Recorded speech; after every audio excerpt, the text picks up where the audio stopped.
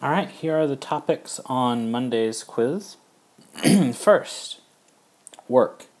You should be able to calculate work using the equation work equals force times distance, and if there's an angle, work equals the force cosine theta times the distance. So if there's a angle between the force and the displacement, you have to use cosine theta to get the part of the force in the direction of the displacement. You should also be able to find the sign of work. So let's say force is up and displacement is down.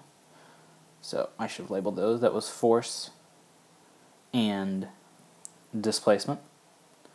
Force and displacement here are in opposite directions, so work is negative. If the force and the displacement are in the same direction, the work is positive.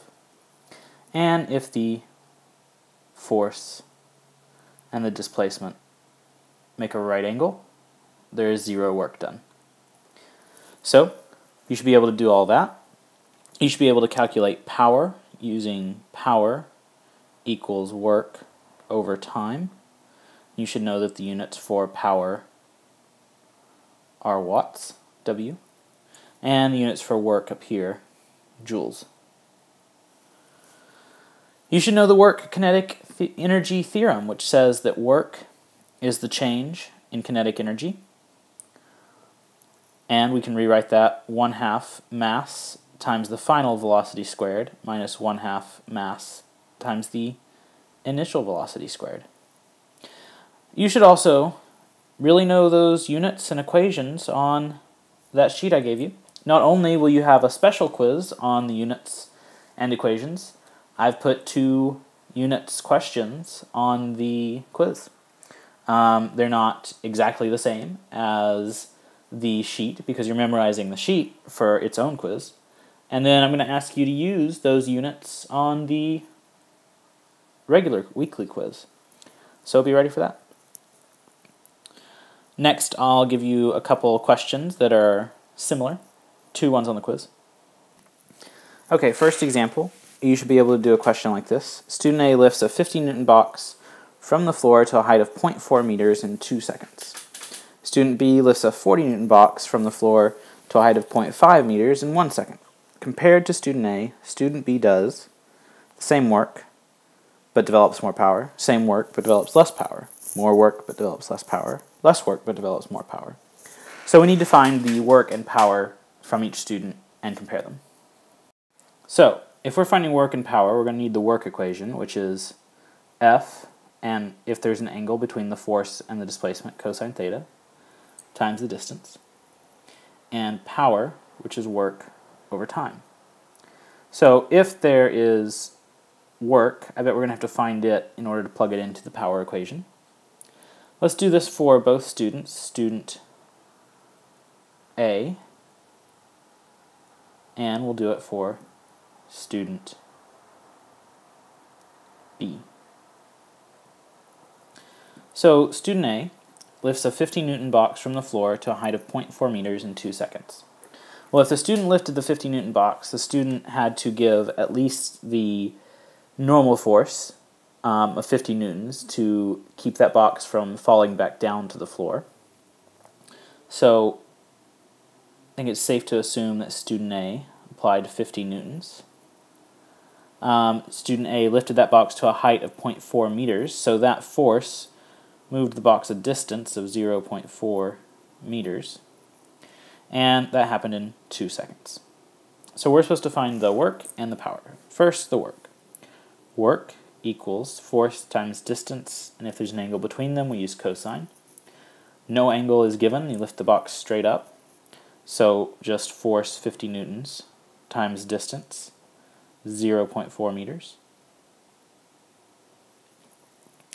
And 50 newtons times 0.4 meters is 20 newtons, 20 joules, so work, 20 joules.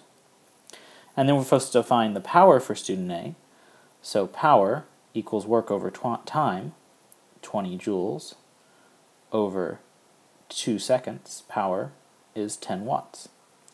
So we've got the power for student A, and we've got the work for student A. Now student B.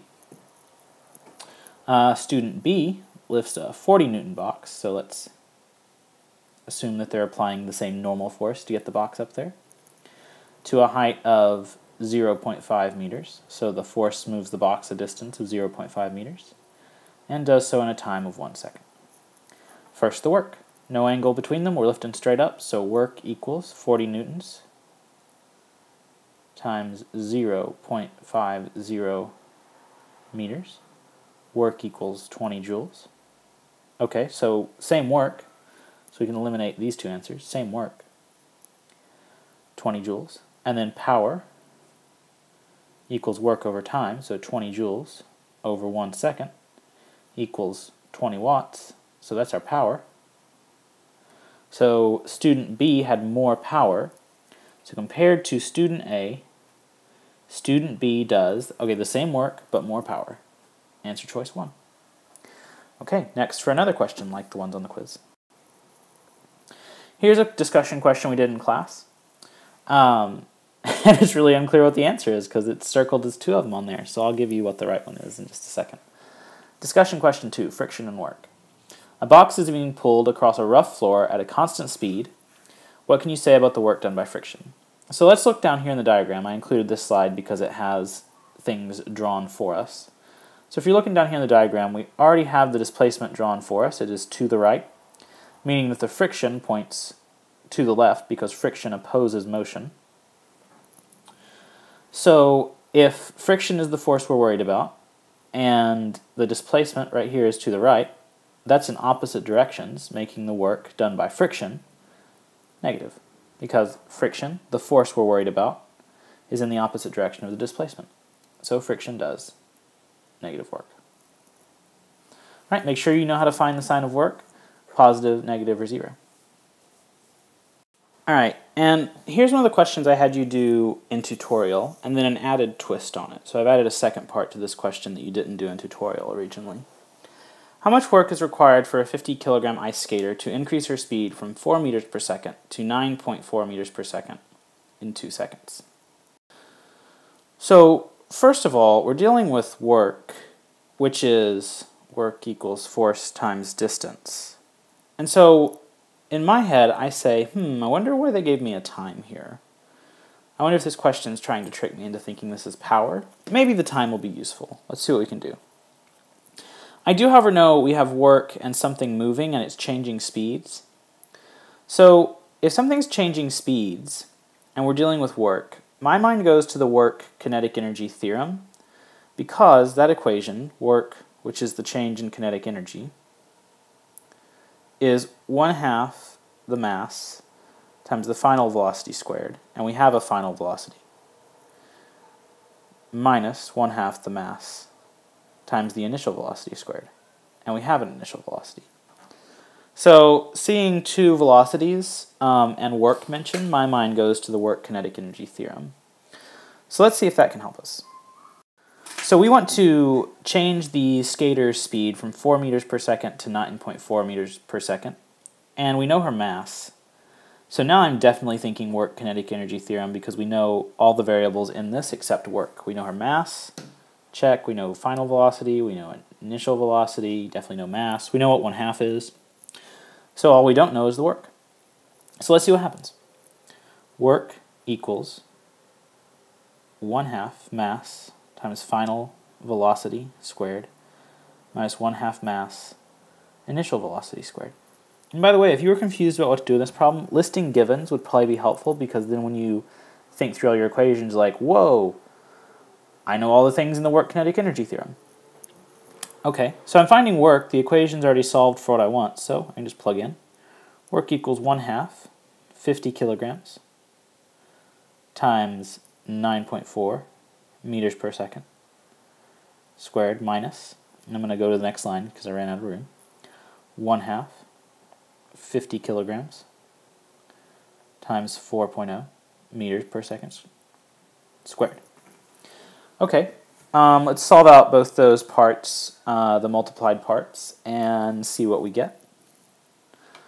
1/2 of 50's 25, but 9.4 is hard for me to do in my head, so I'm going to grab the calculator.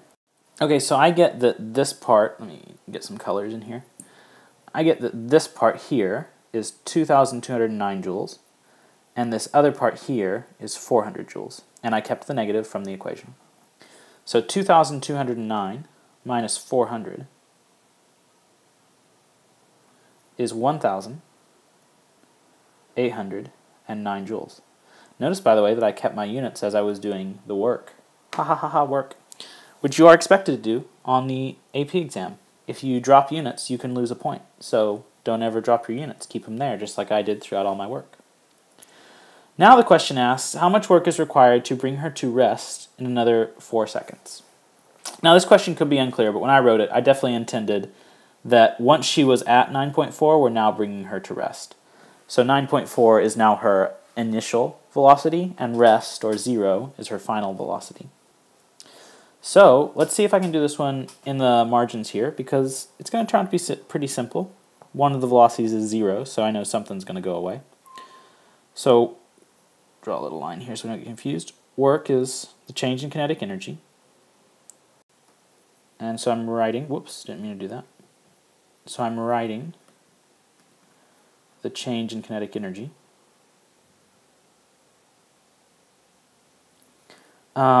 So it says we're bringing her to rest, meaning her final velocity is 0, meaning this term goes away, and I'm just left with this. I just told you that in this problem I intended her initial velocity to be 9.4 meters per second. So work equals negative 1/2. I just kept the negative from the equation, 50 kilograms, 9.4 meters per second squared. And we just found out that 1/2 50 times 9.4 squared is 2,209 joules. So work equals negative 2,209 joules. And it turned out we did not need those times after all. There we go. All this stuff, be ready to do a quiz on Monday. Confused about anything? Rewind. Thinking, man, this was kind of a long video, I don't want to rewind. Do you not want to rewind bad enough to not do well on the quiz? If you didn't understand something, take a minute. Rewind. Also, I gave you the pages in the Princeton book. They'll be in the post on the website. Be sure to look at those. Try all those example problems, and you should be super ready. That's all. Have a good weekend.